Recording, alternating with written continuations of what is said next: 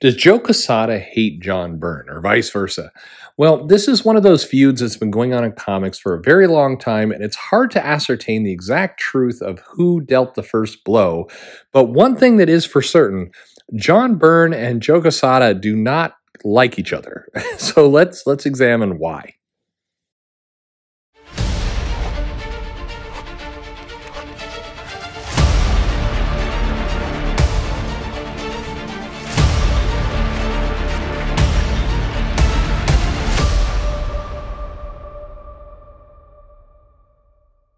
Hey everybody, this is Perch. One of the big mysteries in comics that always comes up is fans will like a certain creator in the past, like a John Byrne, for example, and say things like, why doesn't John Byrne do Marvel work? Or why is Marvel wasting its time with all these other silly artists and not going to John Byrne, who did a amazing She-Hulk, Fantastic Four, X-Men, so many things.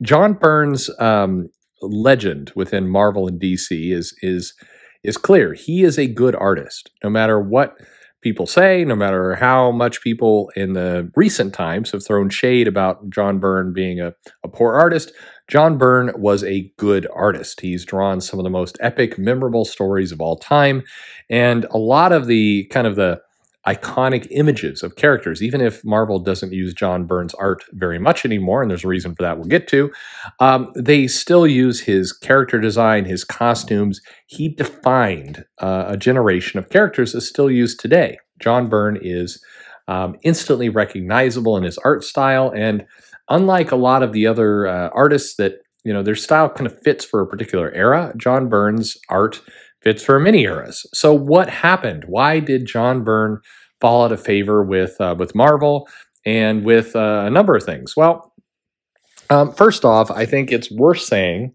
that whether you like John Byrne or do not like John Byrne, he has a, if you will, colorful reputation within comics. He's known for being a guy who flies off the handle a bit, and this was always kind of behind the scenes for many, many decades. But then, many decades, for at least a decade, it was known from behind the scenes. He was kind of a rough and tumble guy. Dave Cockrum over in X-Men did not have nice things to say about John Byrne, who took over a lot of the X-Men work from him. Cockrum said that he was a jerk and very dismissive and unpleasant to be around and deal with.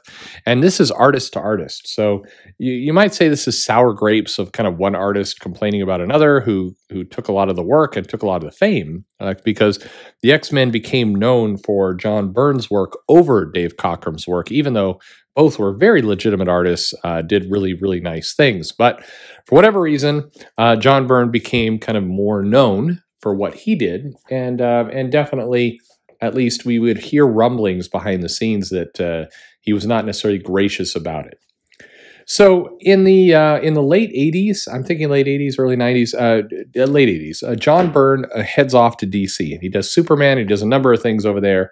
DC makes a very big deal about John Byrne coming over, and that act in and of itself burned some bridges within Marvel. There were some feelings like this very big artist who became very popular, had the red carpet rolled out for him, was able to do whatever he wanted within Marvel, was suddenly abandoned Marvel, goes over to DC, kind of thumbs his nose at Marvel at the time, and then proceeds to kind of hit a wall with a lot of politics and other things that DC doesn't fit in there, comes kind of, as Marvel people have told it, slinking back to Marvel in the mid-90s, and he immediately, or late 90s, I suppose, and he relaunches some Spider-Man books with Howard Mackie, and then he also relaunches X-Men The Hidden Years. So X-Men The Hidden Years was, by and large, a good book. And I think if you kind of look back on some of the things it did, it actually was filling a pretty cool need of X-Men stories that were classic. X-Men in general was suffering a little bit. The Hidden Years was telling some pretty awesome stories between the time of X-Men, the original series, and X-Men, the giant size where Wolverine and Colossus and all those other characters, Storm, came into the picture.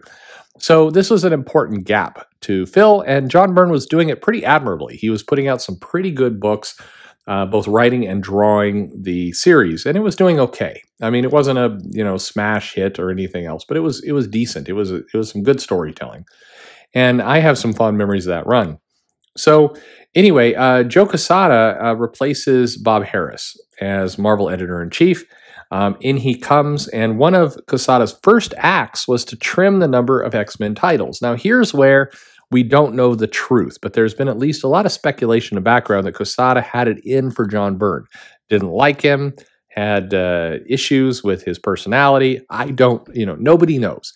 Quesada has denied this and said that that was not the case. He was doing kind of line cleanup, and there were too many X books at the time, which is probably true, and that he was trying to strengthen Marvel. And granted, Quesada did strengthen Marvel coming out of the late 90s. I mean, the work he did at the beginning of his run was certainly positive for Marvel's business as a whole.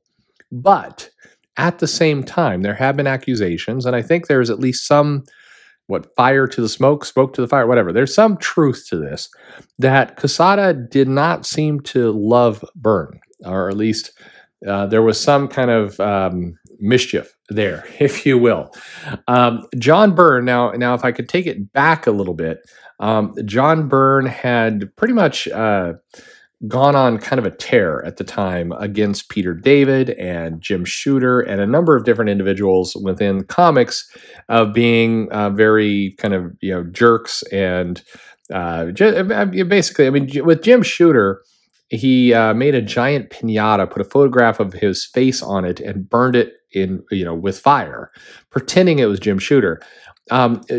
John Byrne, a lot of people have made comments about how Mark Waid has flipped out and done crazy things in front of other people. John Byrne did a lot of crazy things in front of other people. There's no denying that. There's plenty of eyewitnesses. It's not gossip. He did these things. Now, whether he was serious or out of control or crazy or, nobody knows. But at least that was out there. Where Peter David was concerned, he had weird stories. So John Byrne started accusing Peter David of ruining his stories. And so he said Peter David has Xerox copies of Alpha Flight, and he was running around and handing them out to spoil John Byrne's ending of a storyline. And Peter David says he wasn't at the convention, says Byrne was crazy. Again, no one has gotten to the exact truth of this, except a lot of people I know, I trust, have said that confirmed it. No, Peter David wasn't at the convention. So this idea that Peter David would be running around. Also, there's a common sense aspect to this. I mean, close your eyes and I want you to try and picture a writer Xerox, somehow getting their hands on, pages before they were printed, Xeroxing them, and then running around a convention handing them out. I mean, if you've been to a convention, it's not like the comic creators have time to just run around handing out pages of comics. It's just weird as a statement. Now, could it have happened? Yeah, maybe. I mean, sure. And I want to remind everybody at this point, I love John Byrne. His work is incredible. And if right now you said John Byrne was going to come and recreate Lost Years, X-Men, or God help us all, he could write and draw Fantastic Four, take it away from the dumpster fire of comic that it currently is. I'm all for it. Bring John Byrne in. I'm in. I'm buying the comic. I'm in 100%.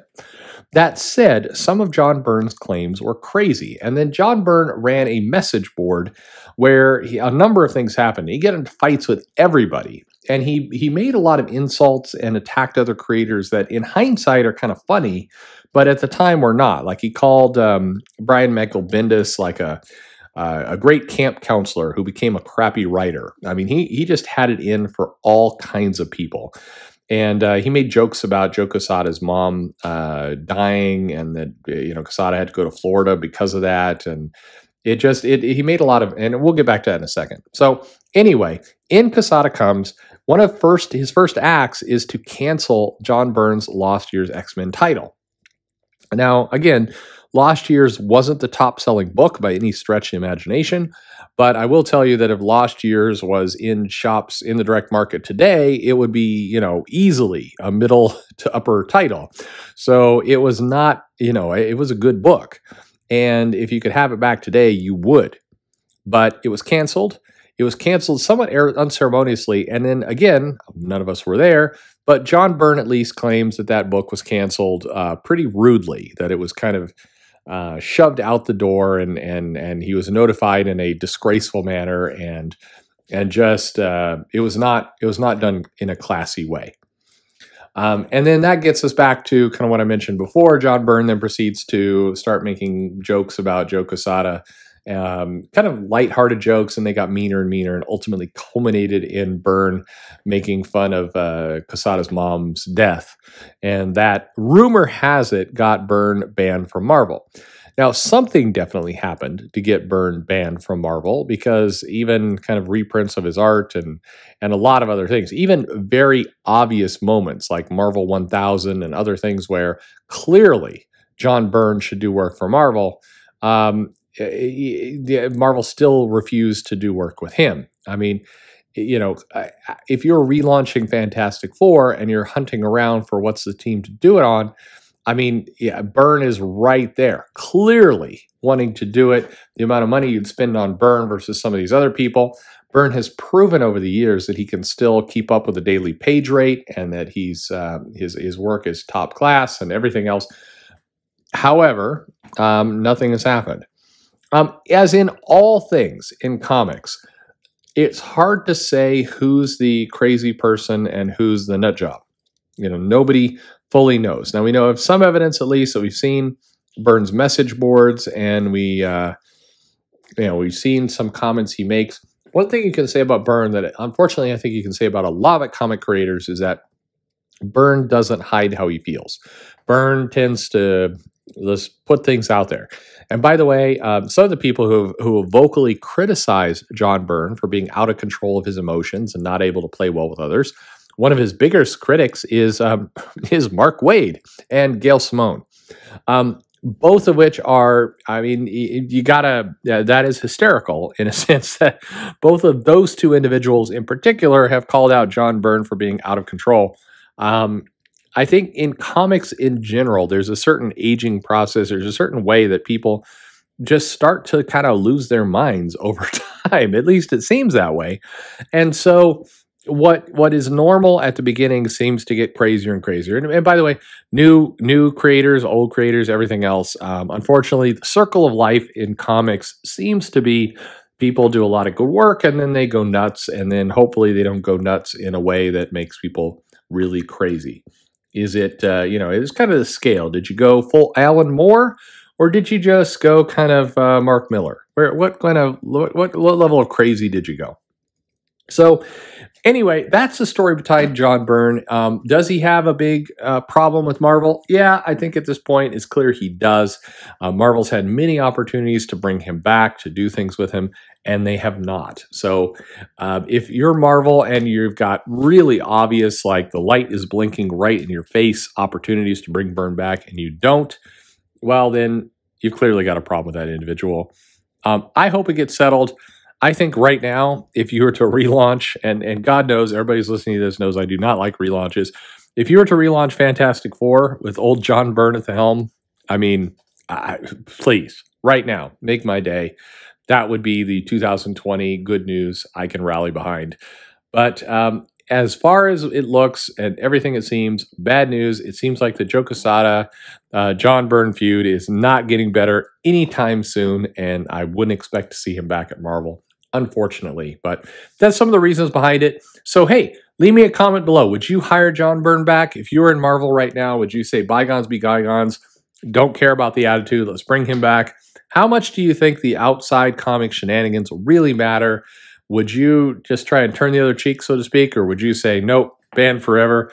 Where do you sit with all of it? I'd love to know. Leave me a comment below. Like, subscribe, follow me on Twitter at Comic Perch, ask me questions. But most importantly of all, thanks for listening.